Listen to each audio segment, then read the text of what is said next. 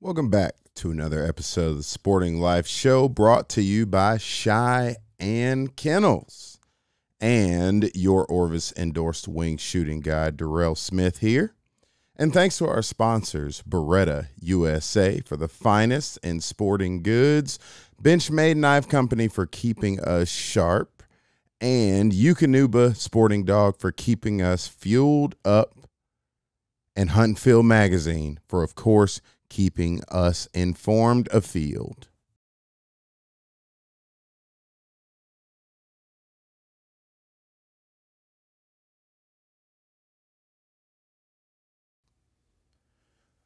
All right, folks. So we are on another episode, working for spring training, getting everything situated and just kind of making this whole thing work with Joker coming up. He's done really well his first year, so I want to go ahead and start breaking him. So what you have here is on point, and by breaking them, I mean set it a wing shot, release, and retrieve.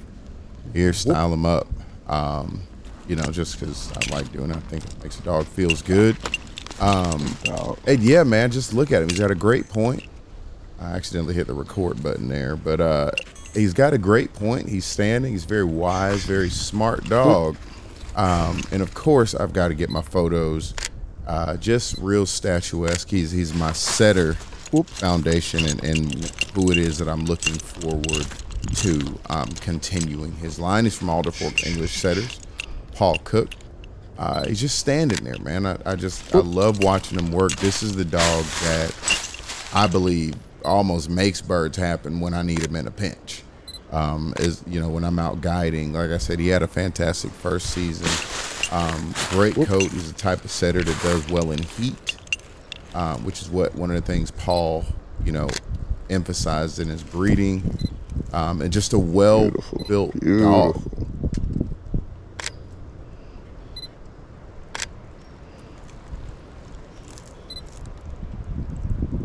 So on this particular session, you know, everything was great, but sometimes you run into those instances where things just kind of go south and the birds don't want to cooperate. So this is what this episode was about. And I had no idea this was actually going to happen, of course. And that's where you kind of run the risk of pen-raised quail a lot of the times, especially when it's hot. I think sometimes that heat suppresses them. But, you know, I was taking my time, and a lot of the times I do this with a dog just to make sure he's staunch and he can maintain that focus in the area. It may take me a long time to get two birds. You know, hunting out in Oregon or hunting out in Nebraska, you walk in big sand hills and stuff. It may take a second. So I want that dog to be able to sit there for me as long as I need him to be able to be successful. All right. We will. And of course, I want to give a special thank you and shout out to Dogs Unlimited for keeping us well supplied and stocked on the finest in goods. Check out that Cody Hunt Gear selection of products that they have, from the training belt to the Upland Bird release. So this is where it all starts to kind of fall apart. With no fault on the technology and the equipment, let me just say that first and foremost.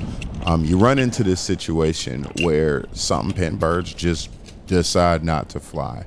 So I was in kind of a situation right here where I wasn't sure if Joker was going to stay steady if I went into flush. So I thought my best option would be to try to throw sticks or throw pine cones to get that bird to flush, thinking that, you know, if I just kind of hit something around it or even hit the device, it might spook that bird into wanting to flush. Well, none of that worked, as you can see, after multiple attempts.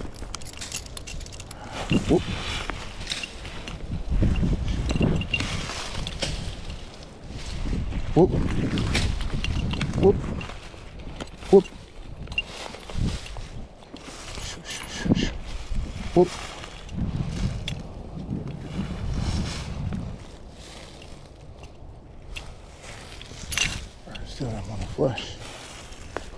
So after this last attempt, I honestly just kind of got over it and was willing to risk stepping away to get that bird to flush.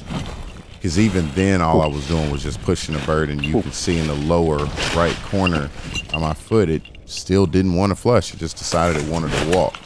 I'm just really impressed with Joker maintaining his steadiness through this entire situation, which is great. I thought it was still a great training opportunity. You can see the bird right there still not wanting to get up, and finally it went up. It still didn't go that far, but I got what I needed out of the flush. And I walked back over to him. I typically wouldn't have fired this close to him, but I walked back over and fired the blank pistol because I wanted to make sure he knew not to move. I just felt like there would have been a lot of temptation for him to move if I was in any other place, and he still stayed steady, you know, and unaffected. So I think all in all, I mean, that was great. And here's the release to retrieve.